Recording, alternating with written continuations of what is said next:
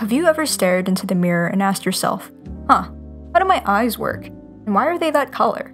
Well, you're in luck because we're going to be discussing the anatomy and physiology of the eye, including why our eyes are the color that they are. Looking at the eye, we can see a white part and a non-white part. The white part is called the sclera, and it shapes and protects the eye. It's also a place onto which muscles of the eye can attach.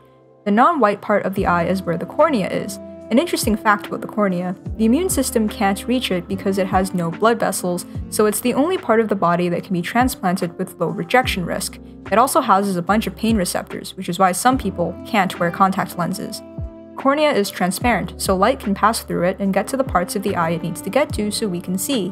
Interestingly, it's also responsible for most of the focusing of light. Behind the cornea lies the iris and the pupil. The iris is the colored part of the eye, and it has two layers of smooth muscle, the circular and radial muscles. The circular muscles are in charge of contracting the pupil, which is the opening in the eye through which light enters. The radial muscles are in charge of dilating the pupil. Pupil contraction and dilation occur due to many things, including changes in lighting conditions and mental state. To see more structures, we have to look at a sagittal section of the eye, or in other words, we have to look at the eye as if it was cut vertically down the middle. We can now see the choroid, a membrane filled with blood vessels that sustain all the layers of the eye.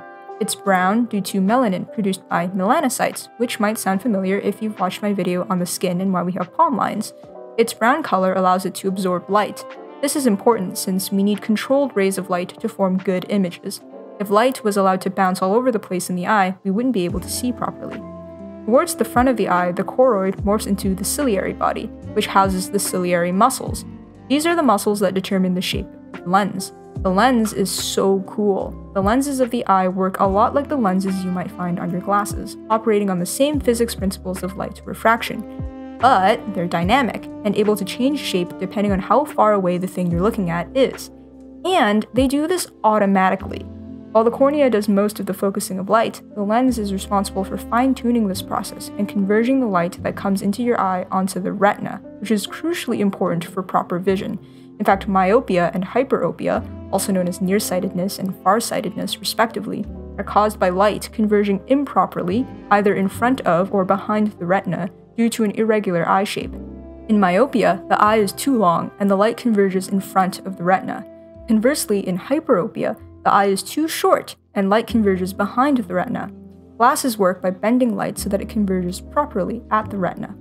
The retina contains a bunch of photoreceptors, which are responsible for converting the light information into electrical signals that are then processed into images in the brain. We have two types of photoreceptors, rods and cones.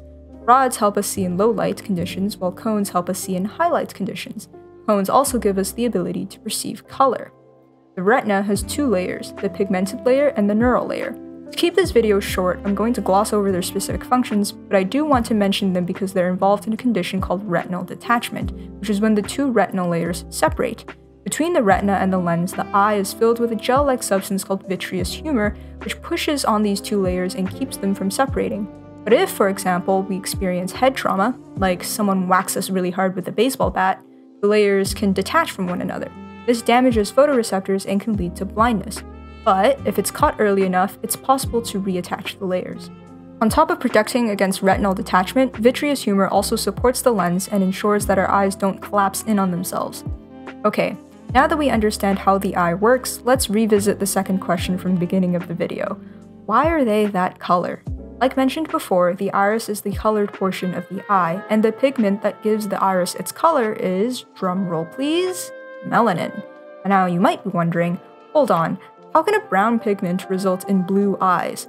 Well, when our irises have a lot of melanin, our eyes look brown or black. But when our irises have small amounts of melanin concentrated in the back, the unpigmented parts of the iris end up giving the eye a blue, green, or gray color. In fact, the iris pigment of most newborns is underdeveloped, so they tend to have gray or blue eyes.